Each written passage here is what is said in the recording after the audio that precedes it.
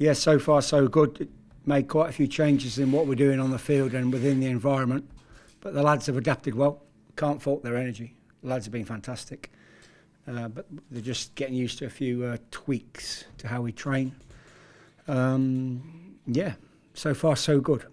We'll see Friday night. Tweaks really, just in terms of how we train, what the working day looks like. Just putting my stamp on it. And you'll see Friday night, hopefully, the fruits of our labour, without trying to give anything away. I'm not coming trying to reinvent the wheel, Neil, by any means. But obviously, there's a few little changes and adjustments in terms of how we play and how we train that hopefully you'll see come through.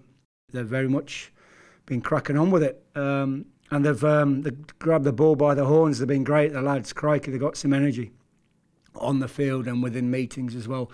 And the lads can really appreciate that. The lads are feeding off that, and we've had some good discussions in our meetings and some good training.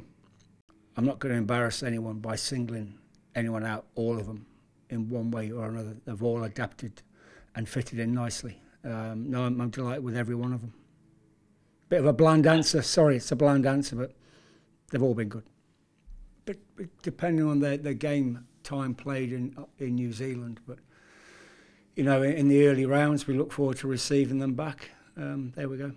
Didn't they do well? Really proud of them. Proud as a club, as a head coach. I'm proud of our lads. We're proud of all the Irish lads. What a fantastic achievement.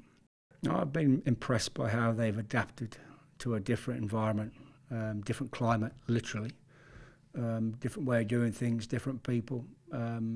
Yeah, all very good. Chris has come from a university background, fitted into a pro rugby team very well. Malakai's his reputation is, well, it's fantastic, and he's fitted in very good with the young guys.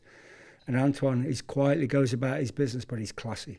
He's a classy player. In fact, all three of them are classy players. So, but I've been impressed by how they've fitted in on and off the field, importantly.